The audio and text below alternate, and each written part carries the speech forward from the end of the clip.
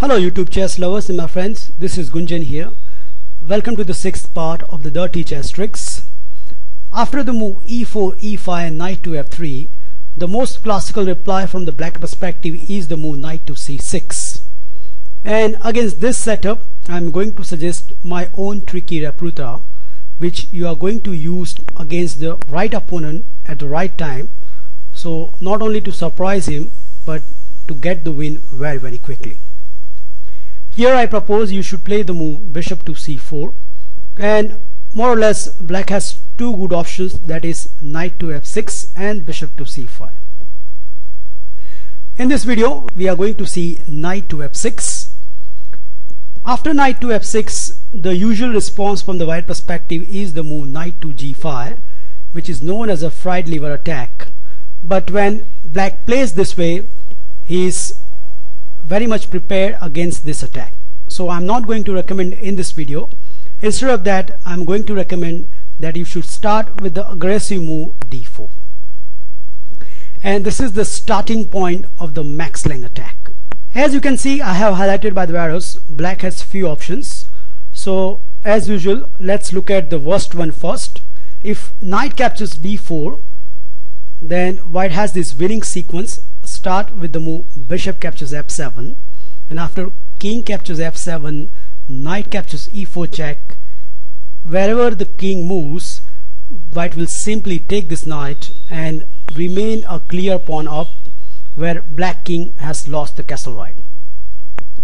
The second move is knight captures e4, but after this white can simply capture this pawn, and now black is having a huge difficulty based on the fact that white is threatening not only bishop captures f7, but queen to d5 is already in the air. So for example, in one quick game, my opponent foolishly played the move bishop to c5, but after queen to d5, there's a threat of capturing the knight and checkmating black on f7. And please note that bishop captures f2 doesn't change the scenario, because white can simply play the move king to f1 and the threat remain as it is. So black is definitely going to lose one piece. So that concludes that at this point black has the only good reply, and that is the move e captures d4. After this, white should continue with the fast development, and accordingly white should castle on the king side.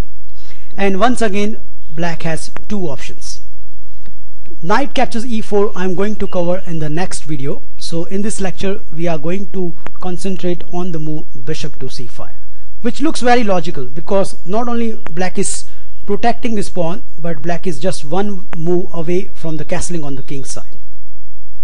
And now we are entering in the max Lange attack proper. Here white will start the attack with the move e5. So you can see that pawn is hitting the knight, and believe it or not, black doesn't have any time to move the knight. Let's see some of the examples. In one game, my opponent tried the move knight to e4. Here I continue with attacking that knight with the move rook to e1. So my opponent very naturally defended that knight with the move d5. But here I just grab the pawn and once again hitting the knight. Now if black plays over here bishop to f5, then after d captures c7 and queen captures c7, knight to d2 will nab the piece. So considering that, my opponent here plays the move f5, which at first sight looks very good because it's protecting the knight. But after the following sequence, that is d captures c7 and queen captures c7 and knight to d2, my opponent find out to his horror that he cannot castle on the king side. So he desperately try to save the e-file via the move bishop to e7, but here I continue with the move knight captures knight, and after pawn recapture I just grab the pawn with the move e4. Here my opponent played the move bishop to f5, and at first sight it looks like black is all fine, because not only black is hitting the rook, but black king is one move away from the castling on the queen side. But here come the winning blow, and my opponent completely overlooked this move, and that is the move knight to g5. Bam! After a long thinking, my opponent realized that how stronger this move is. For example, if black castle at this point, then after bishop to e6, white will gain at least an exchange. So for example, if the king moves, then the bishop drops, and if the bishop takes bishop, then after knight captures e6, white will be a clear exchange up. So seeing that my opponent decided to capture the rook, but this leads to amazing checkmating sequence. Here I continue with the bishop check, and please note the king cannot go to the f8 or d8 square because of the knight fork.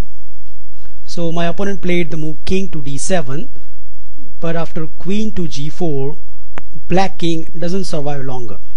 Once again, if the king goes to the d8, then knight to e6 is exceptionally strong. So my opponent played the move queen to d6, but this leads to the instant disaster. And if you want, you can pause the video. There is a checkmate in 2. So I'm showing you right now. So it starts with the move knight captures e4, and after king to e5 and queen to e6 is a checkmate. Now same can be said if your opponent play the move knight to g4, because after this white will continue with the move bishop to f4, and if black castle on the king side at this point, then after the simple move h3, black knight has the only square left, that is h6, and white will simply capture this knight and giving black shattered pawns. So that is more than enough compensation. Also white can start his attack via the move c3. So all in all, it's a wonderful position for white. So considering all this, we can easily conclude that at this point black has the only good move, and that is the move d5, a counter attack to the white bishop. Here white should continue with the move e captures f6, and after d captures c4, f captures g7 is not strong because black hasn't committed king side castling. So instead of that, white should first of all give this check, and king to f8 looks pathetic. So the only good reply looks like bishop to e6, and here white has once again an exceptionally strong move knight to g5.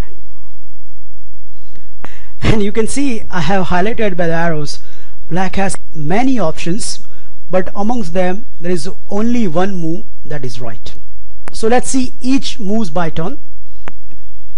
The first obvious looking move is queen captures f6, and at first sight black position looks so good, except one move which will ruin the whole structure of the black, and that is the move knight captures e6. F captures e6 is pretty much force, and after this white has this lethal queen check which will nab the piece of the black. Now same can be said if your opponent plays moves such as g captures f6. Once again white can capture this bishop and give this check and remain a bishop up. And the third option, which is very much similar, and that is queen to d7, more or less same story, because white is going to capture this bishop, and after f captures we have this queen check. So 3 moves has been dismissed. Let's look at rest of the moves. The fourth move black can try is castling on the king side. Afterwards white will simply play the move f captures g7, which will attack the rook. Now black has 2 choices. If king captures g7, then can you find an amazing move over here? You can pause the video and you can find it. I'm showing you the amazing move, and that is the move rook captures e6. Bam! White is a clear piece up, because now black cannot capture the rook. If black captures the rook, then knight captures e6 is a super royal fork. Amazing looking piece, right? At this position, if the rook moves, so for example rook to e8, then queen to h5, threatening to checkmate black on the h7. And unfortunately bishop f5 doesn't work over here, because white is going to checkmate anyways to the black king on the f7 square. So that means castle is prohibited at this point. The rest 2 moves left are queen to d6 and queen to d5. Let's look at queen to d6. After queen to d6, white should continue with the move knight to e4, so hitting the queen, hitting the bishop, and once again black has few choices.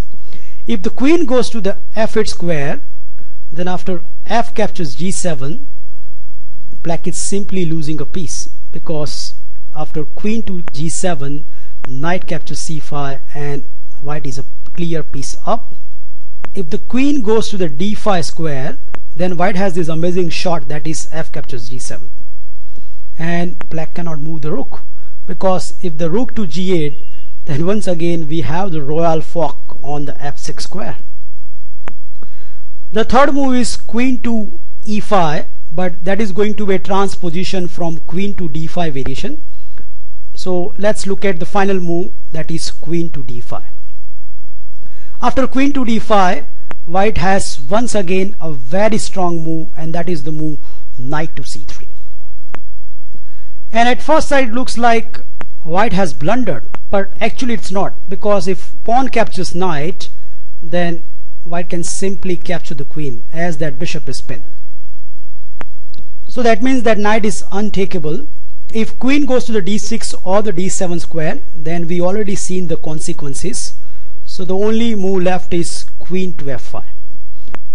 After queen to f5, it looks like black has survived from all the attack. Also white knight is hanging, so very obvious is white has to move that knight to the e4 square, which will allow black to castle on the queen side. But before we look at the castle, there is a one move I like to mention, that is g captures f6, which has been played in one of my game. Against this I continue with the move g4, hitting the queen, and queen has to stay in touch with the bishop, because if the queen goes to the g6, then after knight captures e6 and pawn captures e6, white will simply a piece up after knight captures c5. Instead of queen to g6, if queen goes to the e5 square, then after very simple knight to f3, that queen is trapped. The only square left is d5. Afterwards we have this queen and a king fork. So back to our business. The main move is castling on the queen side, and if you carefully look at this position, black has survived from all the attack and white doesn't have any attack to speak of. But the perception can be deceptive. Here the fun start with the move g4. So once again hitting the queen. We already look at what happened after queen to g6. So that means queen has three possibilities left. If queen captures g4, then after very simple queen captures queen and bishop captures queen, white has this lethal move, that is knight captures f7. So not only forking two rooks, but white knight is also attacking the bishop. So it's almost winning position for white. The second obvious looking move is queen to d5, and I must tell you that I have reached this position many times, and many of my opponent has fallen into the wonderful traps exist in this situation. So let's see them. After queen to d5, white should continue with the move f captures g7. So this is the right time to capture this pawn, and the obvious looking move is rook to g8. Afterwards white should continue with the move knight to f6. So forking queen and a rook. The most important factor is queen has the only one square left, that is the d6 square. Now here white can take the rook and remain exchange up, but please remember white king position is open, so white need to be very careful. So accordingly white should play the aggressive looking move knight g to e4. So you can see now the queen is in big trouble, and queen has the only two square left, that is e7 and e5. And let's see the consequences of each square. So first move is queen to e7. After queen to e7, white should certainly capture this rook, and when black capture the knight, white has this move bishop to g5, which indeed turn out that white will be the whole rook up. The second move is queen to e5. After this, white has this super aggressive move, that is the move f4. So that means the queen is trapped and it has no move to go.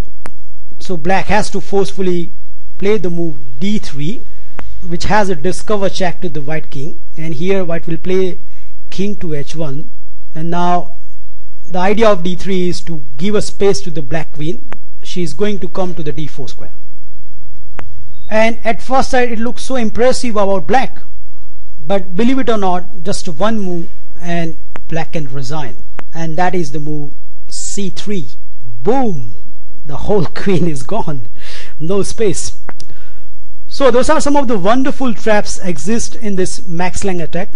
I hope you enjoy all of them.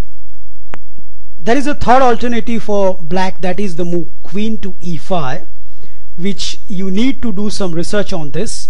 But there is one last trick I want to show you, that if you are playing with an high rated opponent and you get this position, at least you can force a draw out of this position. The sequence start with the move knight to f3. So once again queen has the only space to go, that is the d5, and after f captures g7 and rook to g8, white can do this perpetual knight moves, that is knight to f6. So queen has to move to the d6, and after knight to e4 we can repeat the moves and get the draw. Well, thank you for watching this video. Feel free to like and comment this video, and I'll meet you in my next lecture, that is the Morphy attack. Bye.